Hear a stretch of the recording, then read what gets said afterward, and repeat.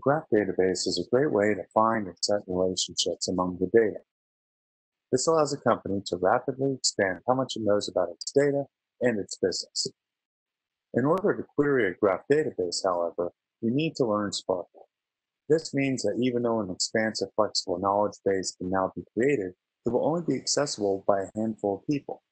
Now, instead of a SPARQL query, you can use Lymba to search that database for answers with natural language.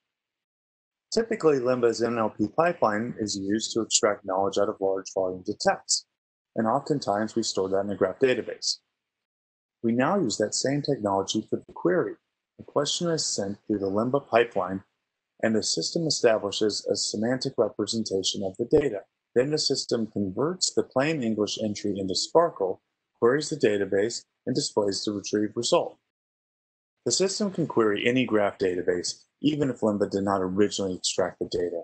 Organizations can now provide their team members a new knowledge base to make quicker, more thoughtful decisions about their business by giving them an easy way to access their company's data resources.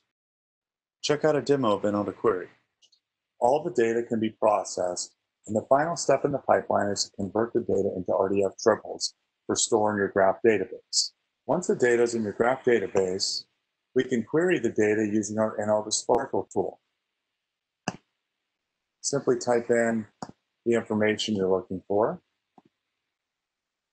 hit search, we generate the formal SPARQL query, which when integrated with your graph, will pull the result directly into your user interface of choice. Thank you for taking a look at a very brief demonstration of our use case of converting unstructured data into natural language search. Please reach out to us with any questions or for help on your next project.